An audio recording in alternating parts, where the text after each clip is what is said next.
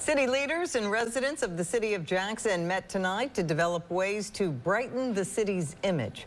Many residents showed up to the community outreach at Faith Worship Church in Jackson to talk directly to Mayor Chokwe Antar Lumumba.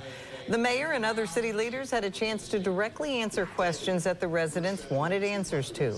Many topics were focused on crime, economic development, and homelessness. I think we had a very fruitful discussion. Residents spoke to their concerns, issues happening in their neighborhoods. I think we were not only able to put those concerns on the table, but talk about what the solutions are in place.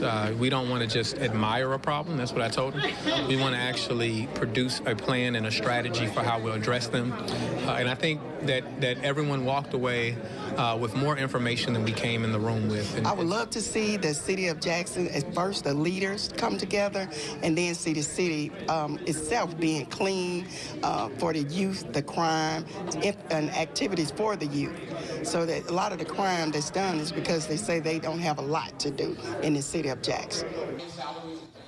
Now, Mayor Lumumba says more meetings will be held across the city of Jackson so that all Jacksonians' concerns can be heard.